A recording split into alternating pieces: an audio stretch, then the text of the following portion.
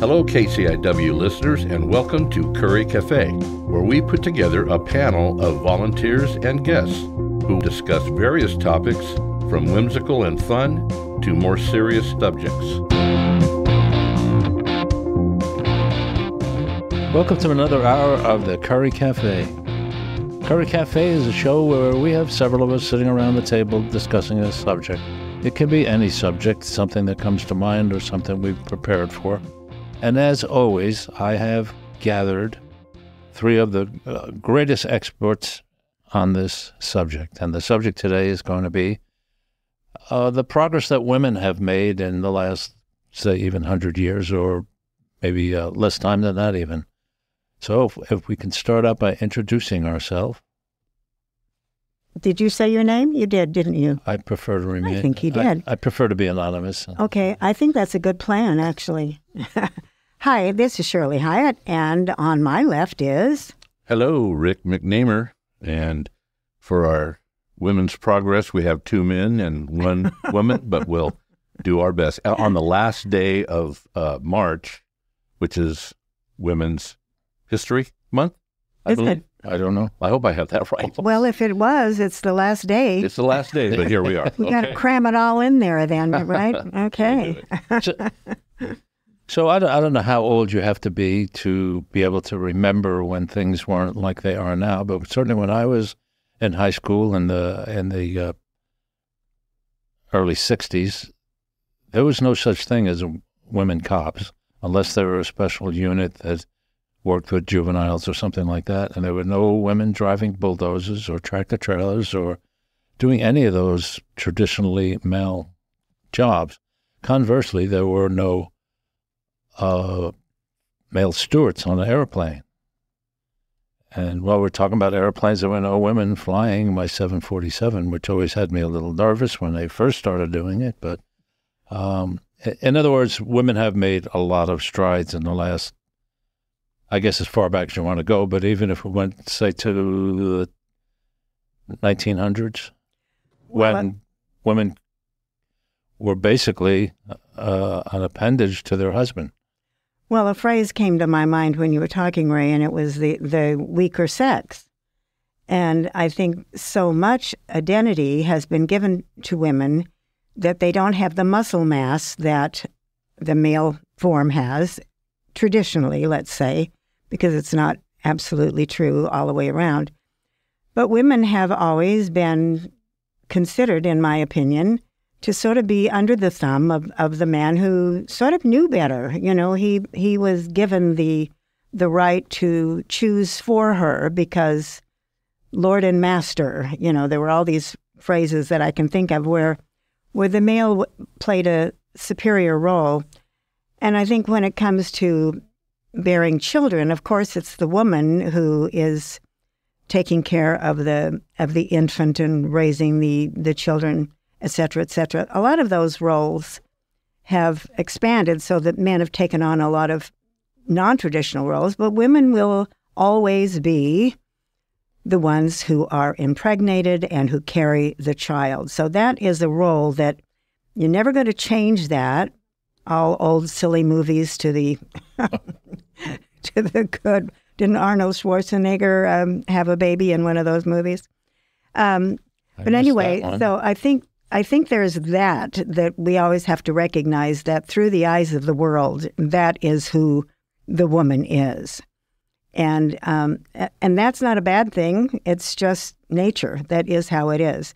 But what is interesting is why the male has such dominance over the woman, and I will just lay that at the feet of most religious thought. Anybody want to? And we're bigger and stronger than you are. Pardon me? We're bigger and stronger than you are. That may be where it started even before religion. So. Yeah. Yeah, traditional roles, I mean, as we go back, you're right. That's the way it is. Yes, men and women are different. But it seems like to me an inordinate amount of historical time, the men have kind of taken advantage of that. Yes, women, birth the children, we should both take care of the children, but years before, it was usually the woman. But lately, it seems like a lot of religions, if you will, and powerful other, mostly men, keep encouraging women to have more children, whether they want to or not. And of course, let's throw in the latest, these abortion crazy arguments, and they're trying to take away a woman's right to choose. Here in this country, that's what blows my mind. You can almost see it in some of the third world countries where women's progress is not going well at all.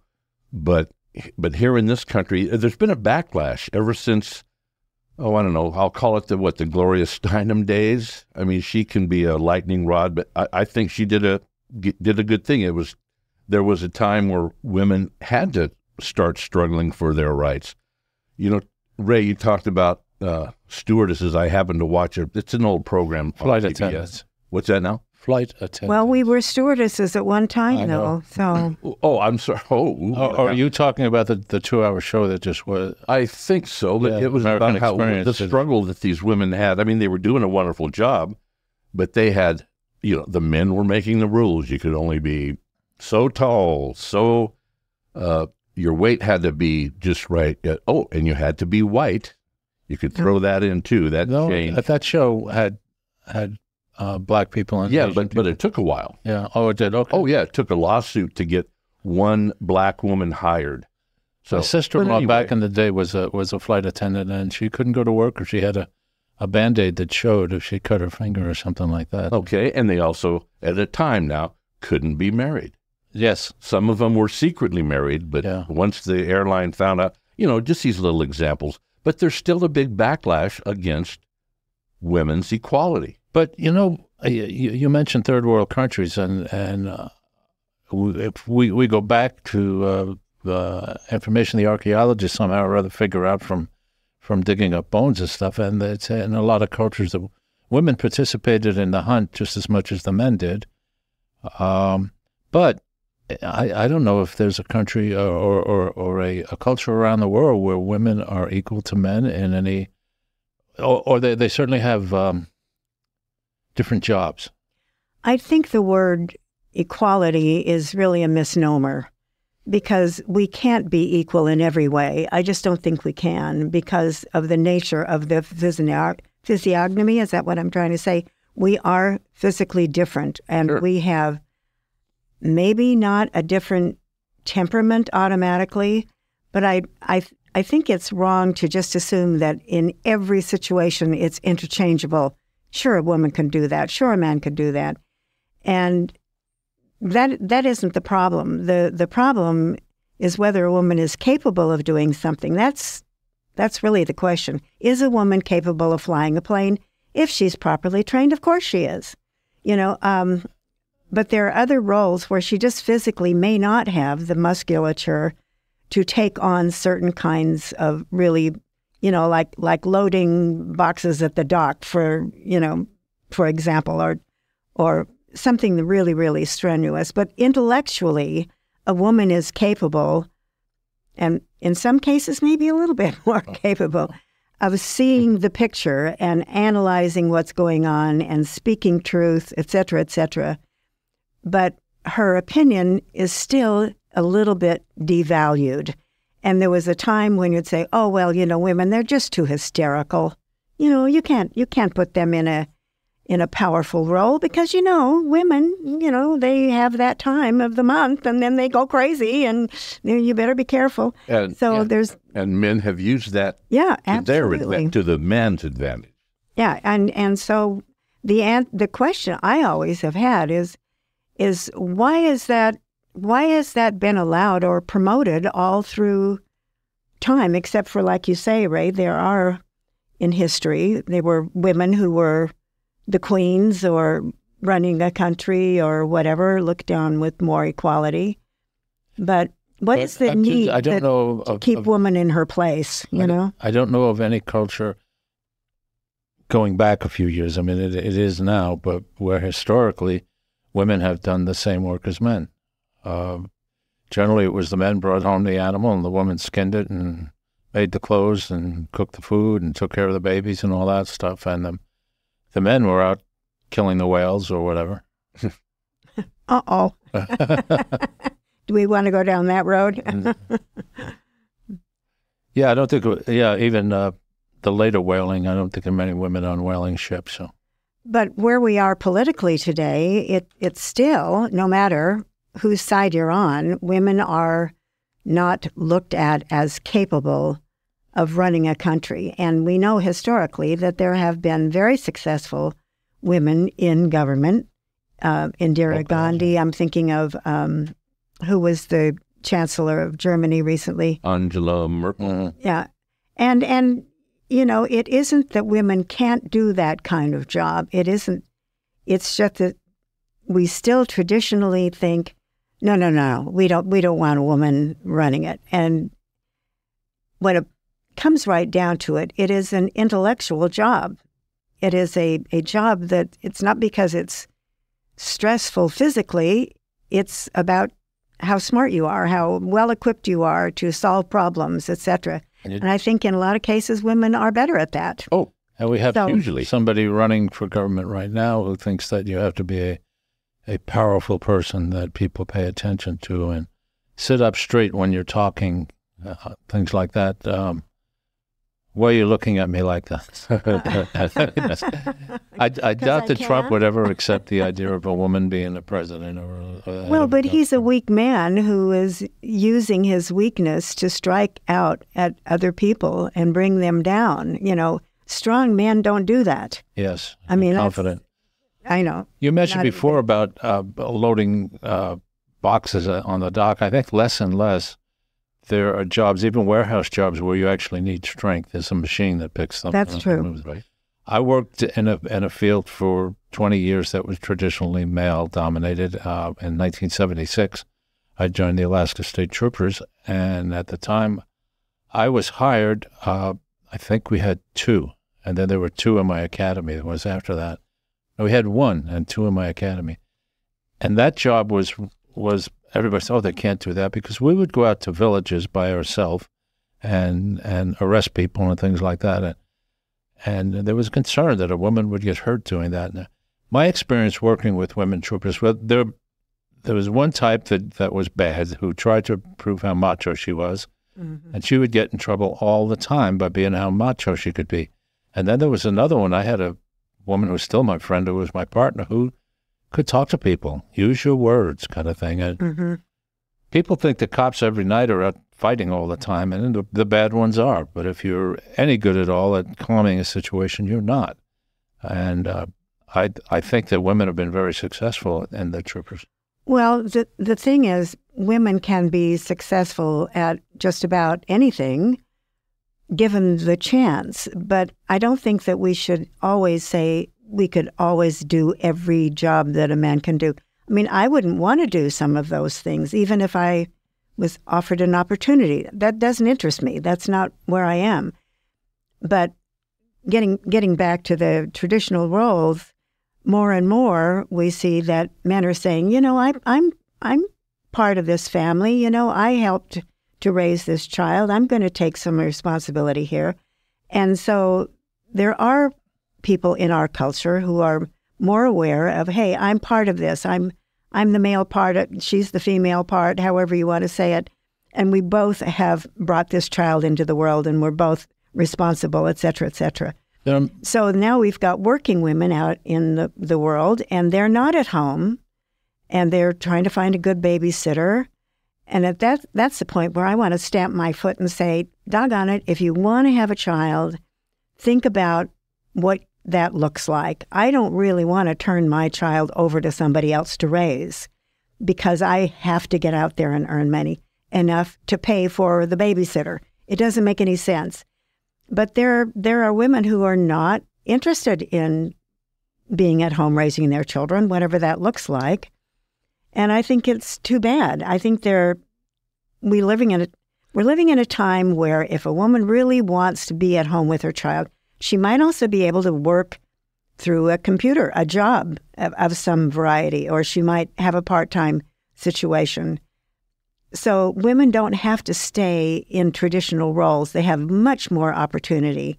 But we're not there yet. We've still got this in our heads that that this is her role, this is his role. These are, and who's going to break that? I don't know. Is Biden going to pass the wand over to Kamala, and then all hell will break loose in this country because there's a woman?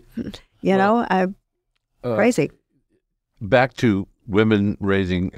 Now I'm trying to collect my thoughts here real quick. Hold on. The times they are changing. That's what's happening. A single income family hardly can work anymore. So the fact that a woman wants to have a career, and all women, let's say a couple, the woman wants to have a career too, which is her right, and she should. These babysitter jobs, like you're talking about, that's just maybe a job for another woman. I mean, that's just kind of the way it is. Is it the perfect way? Well, maybe not. But I don't think you can deny a woman who wants to have a career and wants to raise a family also. It's very hard to do. Going on. There is the economic incentive. You need the woman's paycheck, but there's also the woman who maybe she's a physician, or she's in some type of an important position in any kind of a job, and worked her way into that, and wants to maintain that, but also wants to be a mother. That's up to them to make that decision. And probably the jury might be a little out on whether or not the kid needs mom at home all the time. I don't know. Well, I just think that there are more opportunities now for a woman to be able to do both without having to have a 40-hour week or an 80-hour week. In some cases, they work practically around the clock. And the reason I bring it up, and this is social, and I could be extremely biased on this subject, and I admit to that, but our culture did change. And I was raising my daughter. She was 8 years old when I was a single mother at that point. And so I wanted to be at home when she got home from school. So the way that I dealt with that was to become certified as an after-school care provider. So we lived very close to the elementary school, and these kids who didn't have a mother to go home to because their mothers were off at work came to me after school. So I'd have like 6 or 7 little kids at my house, and I baked cookies every day, I must admit, and was there for these kids so that I could be with my daughter. And I saw the difference in those children who came, and they were missing their own family. Or in one case, a woman called and said that she'd had an accident and she couldn't come to pick up her child. Could I keep them overnight? Well, of course, that's naturally I had to do that. But the point I'm making is there are ways to be available to a child that you're raising and not just give up on it altogether and get caught up in a career, so that the influence of that child is coming from someone who's not even a family member. And I know I sound really old-fashioned, but I think that parenting is something that has become almost obsolete for a lot of people. They're just too busy. They expect someone else to do the child rearing. Well, I don't know about expect, but it might be a necessary thing that they have to do. That's a choice, too. And right. Necessary is... I mean, I was a child of the 50s, and our family was a little unusual in our Sacramento neighborhood because my mom worked. I think I can't remember any other mom in my neighborhood working, but that's just the way it was. Even when you were little? Oh, yes. But her sister, my aunt, lived a block or two away. That was our babysitter. Well, there you go. We were fortunate to have. Family, yeah. But I don't feel any loss that, I loved it when my mom came home and my dad. But, that was just what they felt they had to do. But again, it was unusual in the 50s and probably the 60s, where most mothers, I believe, were stay-at-home moms. I think that where I'm a little bit hung up in all of this, and I realize I'm beating this subject to death, but I'm really curious about, there is the point of view of the breakdown of the family unit. Well, the breakdown of the family unit looks like mom and dad are not home. Mom and dad are not available to children. And yet we're expecting people to continue to have children and even encouraging them to have children. I mean, if I were a young person, the last thing I would do is bring a child into this world. Hear, hear. And so, because I think the world is gone crazy, but I feel very strongly that a lot of kids have not had that sense of self, that they have been plunked down in front of the television or given a computer to play with or games to play or whatever, and the interaction of the socialization is just missing. And so it's easy to maybe politically draw people over into one point of view or another because they don't have that talk across the dinner table with their adults. Am I getting too far off track here?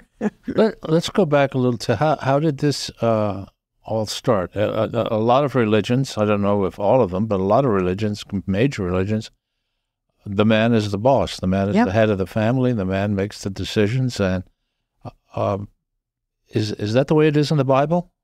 Is the man always in charge? The woman will be subservient to the husband. Absolutely. Yeah, I'm certainly no biblical scholar, but that's the way what little bit I read. It's pretty ugly. To and honor again, and obey. Like we talked about, Eve was the first. Everything's her fault. Yeah. So again, pardon me for my lack of biblical knowledge. But honor and obey is in the marriage vow, right? So the male is the head of the household. And not only subservient, yes. Misogyny, subjugation of women seems to be pretty throughout that book. Yeah. Maybe not the New Testament. Don't know much about that either. But we're going back and looking at, how did we end up here? How did we end up here? Because a lot of people in our country specifically, and maybe in England and other places, where women are saying, we contribute to the society. How come we don't have a voice? We want to be able to vote. And so it was women who fought to get the vote. Now, you may say, oh, I wish they'd just shut up, some people back. Still say that. Yeah, exactly. Some political, powerful people still say that. Say, hey, women should not even be allowed to vote. Well, what is that about? Can we nail down why it is that the male of the species feels so much that the woman should be under his thumb? Do you have any? I don't have any, no, because I've more or less depended on the women I've been involved with to tell me what to do or show not tell me what to do, but I mean what to do. to kind of check me at times. Hey, I don't think you should do that. I can recall that being said to me many times. Well, and my wife and I. Now, I never had children. She had a son, my stepson. So when we got together, I consider it was pretty an egalitarian relationship, if you will, and it worked for us. It just worked better that way. As a matter of fact, some men like to be control of the money. Well, I flipped that over to her right away, and thank God for that, because it wasn't the best. But, I think that's just natural progress. I have to go back to this backlash these days. I just don't understand it. They seem to want to go back to that. What was that little Republican response with the woman in the kitchen that got, beat up on the air, as it should be? I mean, really, the kitchen. Whose choice was that to have her in the kitchen? That was incredible. Well, but see, this is what we're talking about is I don't have a problem at all with a couple saying, well, whatever, people together saying, hey, I'll cook. I like to cook. I'll do the cooking. And sometimes the male will say, oh, I love to cook.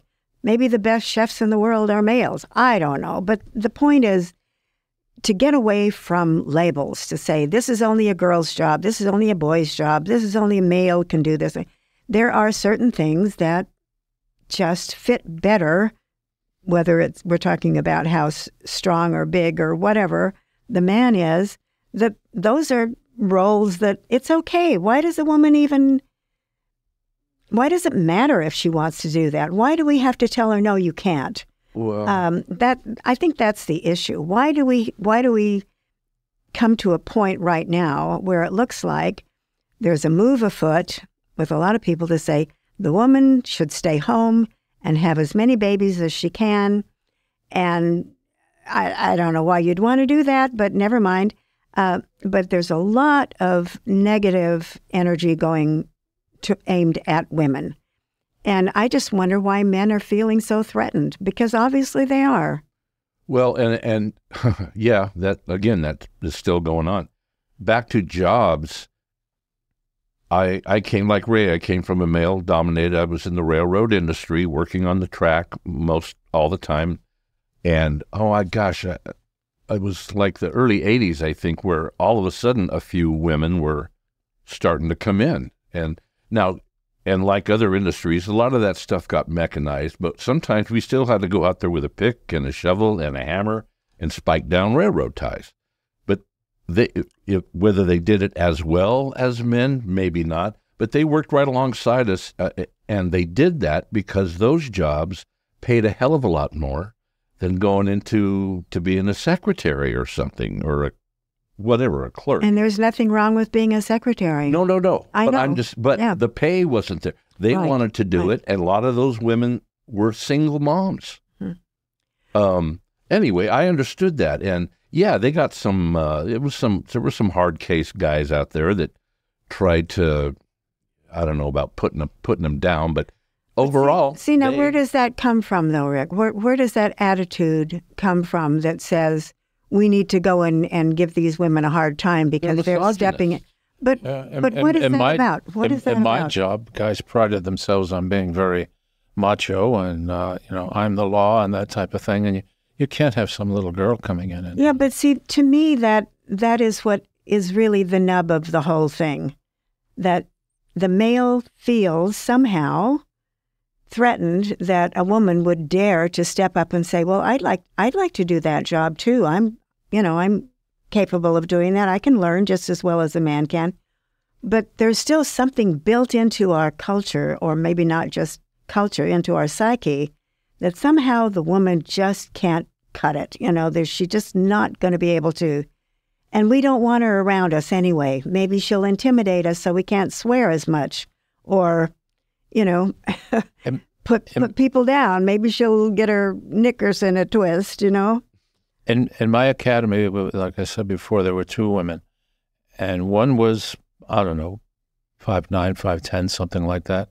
And the other was about maybe 5'6", and kind of slightly built. And she worked, the other woman, the woman who was not a little thing, kind of laid back and relaxed a little bit, as minorities were capable of doing in those days, saying, hey, you can't fire me, or I'm here because I'm this, I'm here because I'm that. But this one, the 5'6" woman, tried her damnedest to do everything that any one of us could do, and to the point of groaning and passing out. Yeah, she, and that's how her career went too. That she was willing to go on and do it, pull her weight, and I think the other one wound up marrying somebody and quitting. So we started this hour talking about what's happened with women over the years, over the centuries, and personally, I think I can speak for everybody here that a lot of this is tied back to religious thought. And so as long as you're in a structure, some traditional structure that has to do with the way that you run your life based on your religious thought, then I don't see how we can change a lot of these attitudes, because people automatically get defensive and say, well, you're trying to step into a territory where it's none of your business, It's like, how can we overcome that without, am I making any sense here with the whole idea that this is the woman's role, she's subservient to the male, that comes from a religious tradition. And all over the world, there are women who are not allowed to speak up. They're not even allowed to show themselves because somehow that's offensive. And that doesn't have anything to do with normalcy. It has to do with a strict religious thought. And it's violent. It's violent. Those women can be seriously injured and killed if they have the audacity. And a lot of them have. Yeah. So you're not. How do you battle that? Because that's $1 million question. I don't know. I hate to go this far, but we talk about the violence. It's macabre. But I was looking at the countries now that still have female genital mutilation. Egypt is one.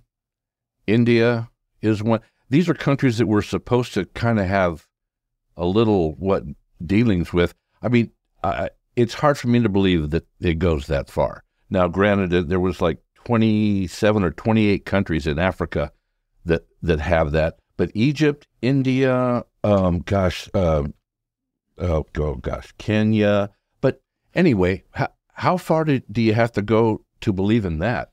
So it's legal, but is it also widely practiced, or is it just? It's not as widely practiced. In like India and Egypt, but it's still there. I watched a show on television not long ago about that, and I don't remember what countries allowed it. Because the reason I didn't is because they went in this home where they were talking to I think, 12-year-old who had been circumcised, and the grandmother and everybody is saying that, this is the way it is.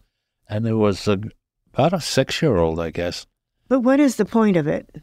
Get there. You're going to get there. Okay. And they literally took her down, laid her down, and held her down, and did it right there on camera. Oh, and my. The point was I couldn't watch it anymore. I don't know. I didn't learn much from that program because that's about as... This little girl is screaming and hollering and carrying. I don't know how that happened. But getting back to the religious thing, a lot of religious scholars now seem to think that that's a good possibility that Mary Magdalene was actually an equal and an advisor to Jesus, and had pretty much as much power as he did as far as making decisions and things. So we had that then. What happened to it? Well, if you watch Ancient Aliens, which a lot of us have, and there's a lot of it that's very enjoyable because I love archaeology and understanding what went on centuries before. But, the point is there's, again, a perfect example of the point of view of the people who say, well, no, there are records that show that she was his beloved, that they were actually man and wife, that they were... that she was honored and considered just an equal to him.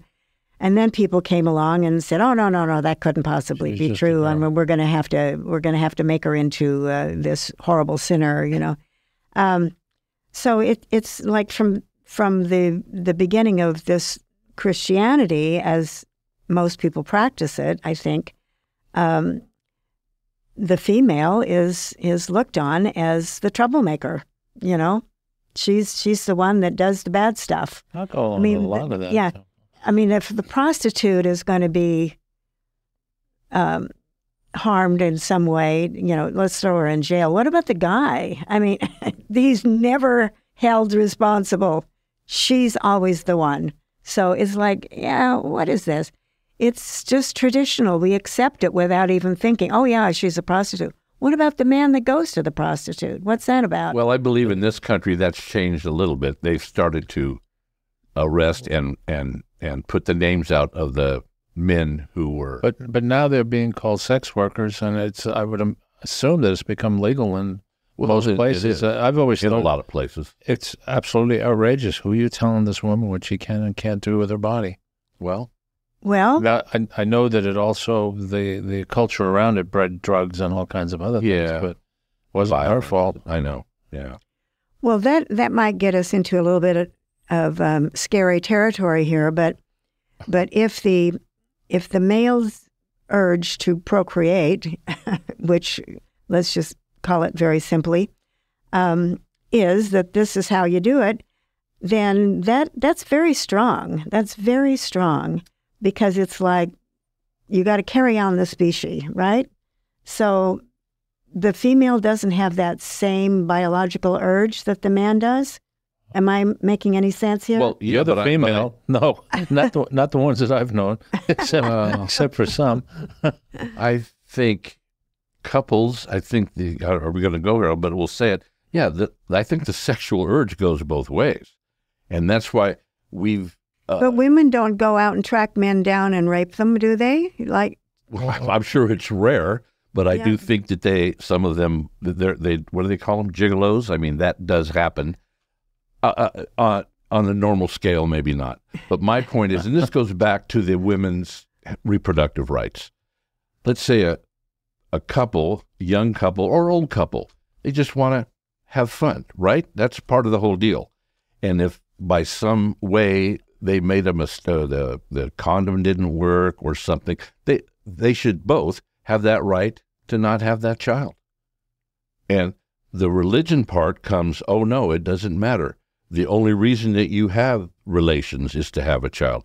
That's all of that control thing again. Well, sure, power and control. Yeah, because it doesn't make any sense. And that kind of goes by, I was just thinking, how far then, we talk about progress of women. Well, how far have we really come? I think we've come a ways, but with the things that are happening now, especially with women's reproductive rights here and the other topics I was talking about with the mutilation, it's just horrible. Or making the women, you talked about covering their whole body. They can't be seen. Why do you think this is happening now? Do you have a point of view about why this is happening now, that women are being excoriated again? You know, this going back. The Republicans took a chance that they would come out victorious on that. But what is the point of it? I think the backlash. The religious people, the conservative, mostly men, but there's a lot of conservative women that feel the same way. I think of, what was the lady, Phyllis Schlafly, back in the 70s or 80s, you know.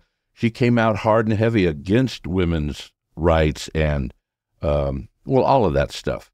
And we have a few, now that are doing that. So I don't know. But I wonder what real benefit they think they're gaining by telling women that if you dare to become impregnated by somebody and you don't want that child, that, we'll basically throw you in jail. We'll put you in prison because of that. And the man always gets away, is kind of, the woman is still the target. She is still the target. And I wonder if this is, as you say, a backlash of saying, well, the women have just gone too far. They've just got too many rights. They're butting into the man's world. They don't belong there. We don't want women in the Congress. We want them to go home. I really love some of the traditional female and male roles. I really do. So do I. I think a lot of people do. There's nothing wrong with them, and you ought to be able to choose them. And it all comes back down to that thing of, why are you persecuting these people? Why can't we just get along, so to speak? Why are men predominantly so intent on vilifying women? Why is that raising its ugly head again? You said it. You said they ought to be able to choose. Yeah, absolutely. If a family wants to, like I said, if the wife wants to be a corporate CEO and raise a family and she should have that. The family should have that right. Right. But it's sometimes it's still going backwards. So we have come a long way. We'll see what happens. Because this is a very interesting time that we're in right now. Yeah. I don't think anybody's seen anything like it, except maybe in the 30s when Hitler was coming to power. But we may be in that same position right now. Maybe. Mm-hmm. But I think that overall, most women, that's really a blanket phrase that I probably shouldn't use, but the women that I know, they're not fighting. They're not out there arguing with people and, raising their arms and shouting, "Give me the rights," and do all the. It's just sort of like, leave me alone to do my thing. Basically, don't tell me that I can't, and allow me to express myself in whatever way is valuable to me and to basically society. And if we're all getting along in society, then there are all these roles that are interactive that women can play, This is who they are. I mean, I think that people forget that at the time of the birth, there are sometimes children who are born with both sexes. The doctor makes a choice with the parent. Do you want this to be a boy or you want it to be a girl? We come into the world not with this stamp on us already that says, and this is what you will do for the rest of your life. No, that's when it begins. The little kid that says, "I want to wear a dress, but you're a boy." I don't care. I like girls' dresses. Well, maybe that guy is going to be just as masculine as anybody else, but he happens to like pretty dresses. Oh no, we can't allow that. We must knock that idea out of this guy's head. It's just crazy. We both have male and female to us, and one is predominant, and that's what we're acting out here. Program note: I have I'm doing plans right now for a program of the future on that very subject, sex change operations and the gay community. But do you think that it's true that we both have male and female attributes and that one is predominant over the other? Yeah, if you look into the anatomy of the male and female organs, they kind of come from the same thing, and there's I can't think of the words right now, but it's made from the same material during the development, and one compares to the other. I almost hate to use one person. Well, that I think I grew up in the Sacramento area, so that's where Rush Limbaugh started out. Oh boy! And I used to listen to his program. It ticked me off, but it was listenable. And he was the one that came up with the feminazi, if you remember that. Yeah. And then he ended up going to New York, and we all know about it. National. Didn't they? Good God, they awarded him that Medal of Freedom. Oh, that was Trump that did that. Trump did that. Yeah. Oh, it was, to me, that's if I had one of those, thing. I would have turned it in. Well, that was sacrilege. Yes. But anyway, he was successful at that. So at the time, feminism, feminists, it was a dirty word. What's that? It was a dirty word. Well, I always have seen it as a good word. We know why they had that movement, and it's, from what I've been reading, still most women, especially younger women, still like that term and believe that they fall into that category. But he really turned it, his shtick, if you will. It was successful. I have to admit, sometimes he was funny. He was just, he had that audience. But that was a turning point, I think, that's where a lot of people were laughing at women like that and then making them into a character. I don't know. But sadly, he was successful at doing that. And that feminazi term has been, I haven't heard it lately. He's gone. Well, he hadn't used it for a long time. His deal was about every 6 or 8 months or so, he would say something totally outrageous. Okay. That would get him on the national news. Yeah. Yeah. And they talk about General Motors has dropped them, this has dropped them, that's dropped them, but he got another 1 million listeners.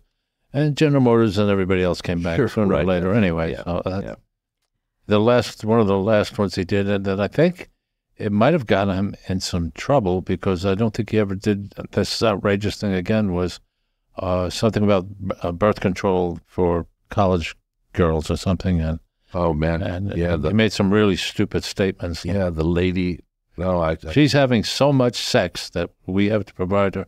He wanted the lady that did the birth control to broadcast her having relations. Oh, is that right? It was something as crazy as that. Pardon me if I'm not 100%, but it was pretty radical.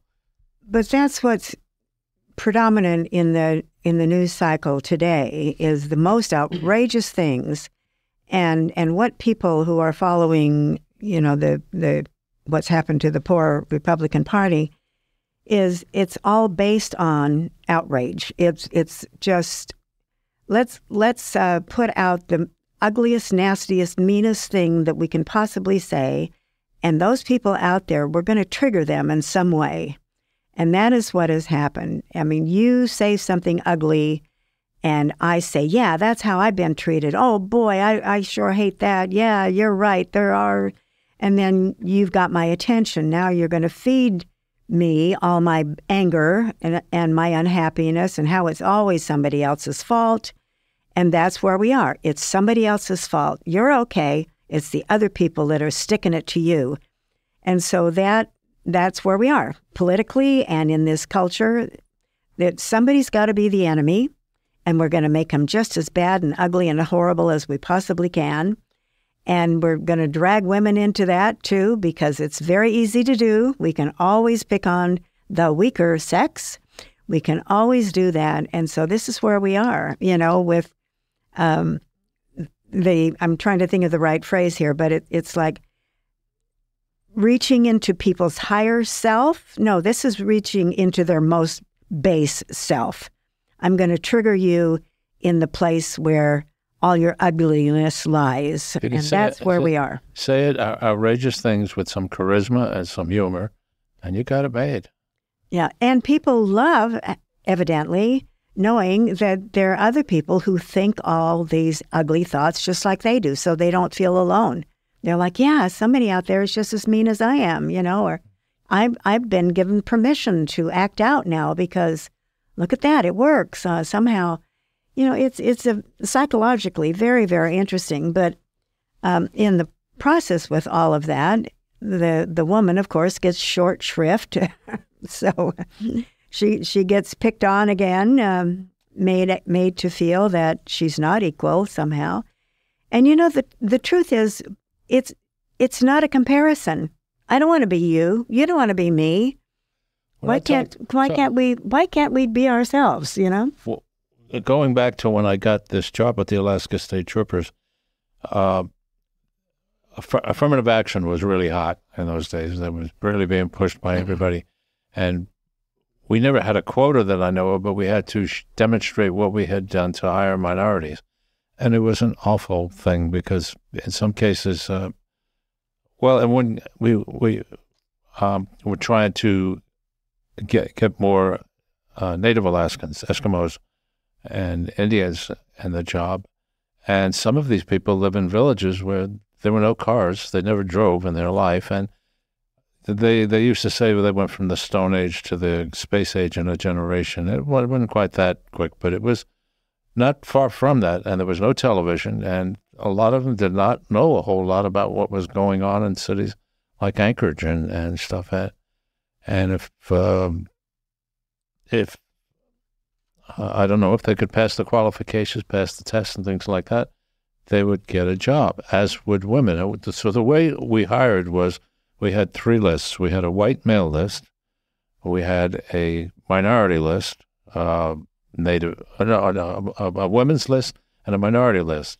So if 10 women took the test, you could float up to the top of that list with very low marks and very low test scores. So you were a lot more likely, if you were a minority, to get the job. And then when they hired them, frequently we kept them on for quite a while until they just screwed up so much that we had to get rid of them. And I'm not saying anything about these people not being able to do the job or something like that, but the way we chose them, we just said, oh, good, we can put that one in here. Well, fill that slot. And affirmative action is, it gets beaten up quite a lot, and there are reasons for it. But I think there are also reasons why it initially came about. Yeah.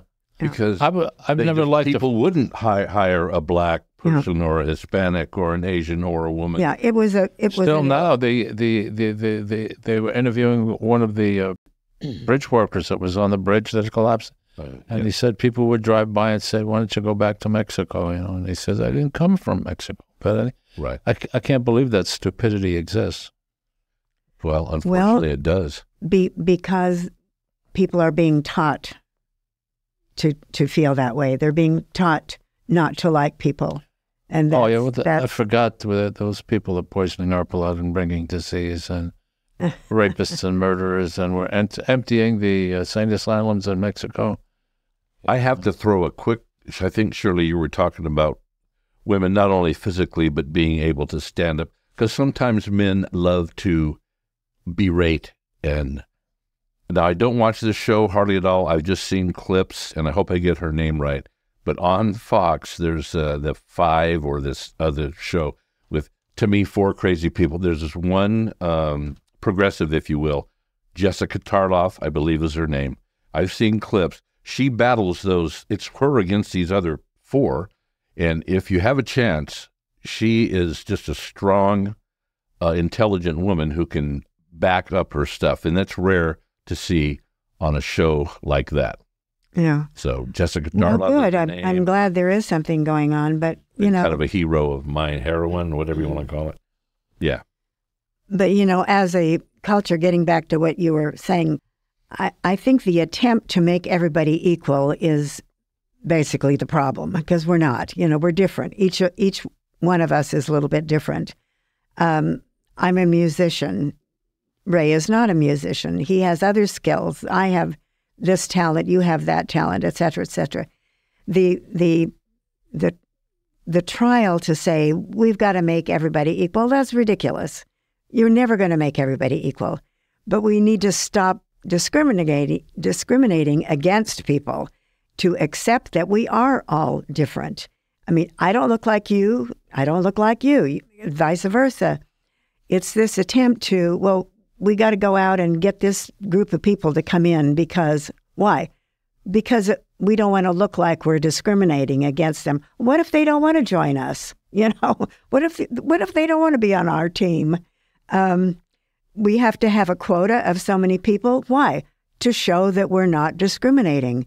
And it's sort of a back boomerang kind of thing going on, because really, if we didn't establish it all that way, if we really did have love in our hearts for our fellow man, then it wouldn't occur to us not to include them. You know what I'm saying? It's all kind of phony in a way to say, well, we need this many to be in the Asian, we need this many, and we need this many, all to show that we're not discriminating. Well, hello, maybe they don't want to be here, maybe they're happy where they are. You know? But again, I think we're still, this whole thing is a work in progress. Oh, absolutely. Basically, the equality started, let's say, even at the early 1900s, the suffrage movement and all that, and I might be off on my dates there. Well, this is not a test. You will not be tested on this. Well, good, because I would fail that test. But we're still working on it. Again, like these quotas. I mean, there was a reason to put them there at first, I think, because people were being shut out. Basically. Yeah, exactly. So, and we obviously still have issues and problems out there. Yeah, but see, that's my point. Those are artificial barriers that have been established. What's artificial? To not want somebody to be in your circle, so to speak. It's like the little kids in nursery school and in kindergarten. If there's a little black girl and a little Asian boy and whatever, the little kids don't automatically hate each other. They don't. They have to be taught that it's not okay to associate with that child by the parent who said. So these are artificial barriers that we set up against each other, and that will come from the parents. There you go. So what is this need for people to be superior? Like now we're dealing with the people who, only the white people and only the Christian people are supposed to live in America now. Who says who? Says who? I think... but that's the move afoot. I watch very few weekly shows, Friends and shows like that. But I do every now and then follow a series or two on Netflix. And I'm watching one right now that's, I won't even say because it's kind of a dumb show, but I like it. But they have black people and gay people, and it's not even part of the plot. In fact, two of the key people in this one show I'm watching are black, and other than the fact that you're looking at black people, it doesn't come up at all. And the same thing with gay people. I think the more you have things like that going on, the more it will become accepted by people who are watching that. And a standard back when I was a kid, loved my parents, wonderful people, but signs of the times, they always told me, oh my gosh, when the races mix, oh, terrible. Oh, my mother thought that. Yeah. I've always found out the opposite to be true. And I've always hoped, and it's happening, more races and cultures are intermingling. I think that's a good thing. Of course it is. When I was about 6 or so, I think, a new family moved in, and the kid was my age, and we were palling around, and my parents said they didn't want me playing with that kid. Yeah. And I said, why? And they couldn't answer. It turned out he was Jewish. Okay. Yeah.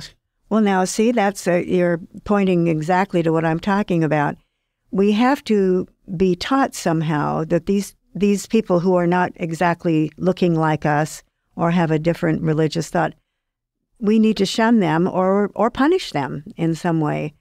And that's what's happening today that is so terribly frightening. I don't understand why not more people are trying to do something about it. But this whole idea that coming from not the blanket of the whole Republican Party, but the idea that the woman's place is in the home, and she's a Christian, and she has as many babies as she possibly can, and this is a Christian nation, this is a white nation. And Trump holding up his Bible, the USA Bible, is laughable. It's just, I mean, it just better burst out laughing at anything so idiotic that, I mean, it's crazy. But the whole purpose is to say, we need everybody to be Christian in this nation, and we need them to be white. I mean, give me a break, you know? How long are we going to allow this to go on? It's just, it's a joke. Gone on too long already. Goes back to our founding fathers, who decided that those people. John Wayne actually said something like that he thought the Indians were being selfish because they were keeping that land, not letting us use it. Yes, that's true. That we need a. Why wasn't he ostracized for saying something that stupid? Now they named an airport after him. Everybody thought he was a hero. Yeah, well. He played one on TV. Well, we're winding down here. We are winding down, yes. We were hoping to have at least one other woman. Shirley had to take up the whole thing. I speak for all women. I speak for all women. Well, good. Okay. So, anyway, yes. Oh, okay. Do we have about a minute left? Any final thoughts? Yes. I want to say that we're hoping to be live, which means that if you listen to us next time around, you might be able to text us or call, I guess just text, and say, hey, I want my point of view to be on the air too. So it won't just be us, and you'll get a chance to do that. So please do. We'll let you know when we're live. Should be soon, yes. Rick? As I stammer and stutter. No, just anybody out there, we always welcome more people. We want more people. Yes, if you want to be on the regulars, show. We're always happy to sit out if more people out there want to. Here talking, come on. Have a different point of view. Come on down to KCIW. Email kciw.org and say, I would like to be part of that show, or I have an idea for the show. Yes. Get out there and love your fellow man. Yes. And woman. Yes, as long as you're, well, anyway. Okay. See you next time.